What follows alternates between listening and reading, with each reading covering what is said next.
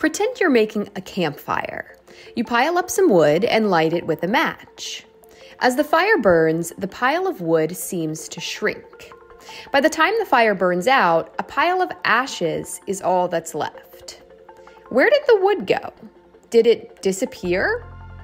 No, the molecules that made up the wood did not disappear.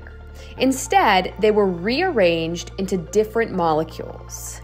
This is called the law of conservation of mass. This law was discovered by a French scientist named Antoine Lavoisier in 1789.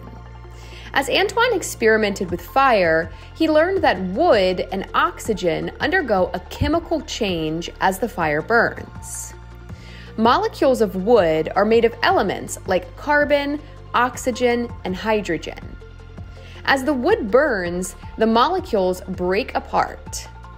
Those same atoms of carbon, oxygen, and hydrogen bond together in new ways to create smoke, ash, water vapor, and carbon dioxide. The wood didn't disappear. It changed into something else. In this experiment, the wood and the oxygen needed to burn it are called reactants. What's left after the fire burns, smoke, ash, water vapor, and carbon dioxide, are called products. Antoine noticed that the mass or amount of the reactants was always equal to the mass of the products. Mass is how much matter is in an object.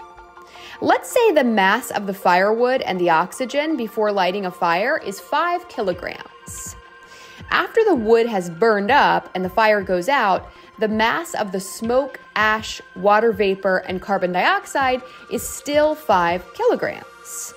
Matter is not gained or lost during a reaction. It simply changes as elements rearrange to form new substances. We can also see the law of conservation of mass during physical changes, like when water changes states. Say you have an ice cube with a mass of 100 grams. You place the ice cube in a glass and set it in the sun to melt. As the ice melts, it changes into liquid water. The liquid water in the glass still has a mass of 100 grams. Eventually, the water in the glass heats up and evaporates into water vapor.